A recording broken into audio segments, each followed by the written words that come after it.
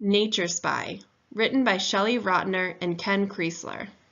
Photographs by Shelley Rotner. I like to go outside, to look around and discover things.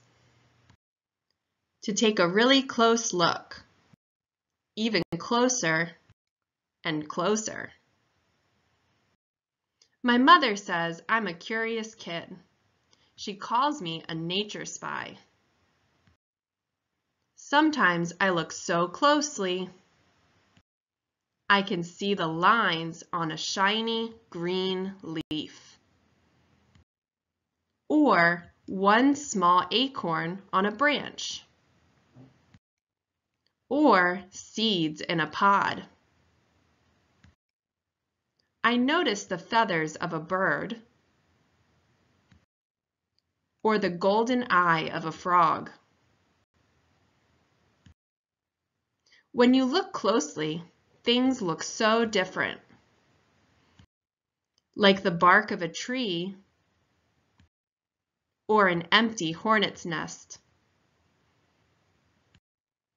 the seeds of a sunflower, or even a rock.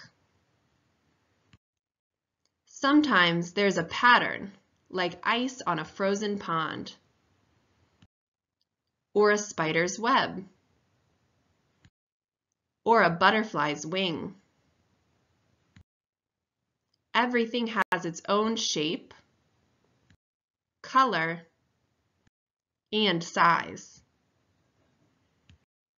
Look closely at a turtle's shell, or a dog's fur, or even raspberries, or kernels of corn.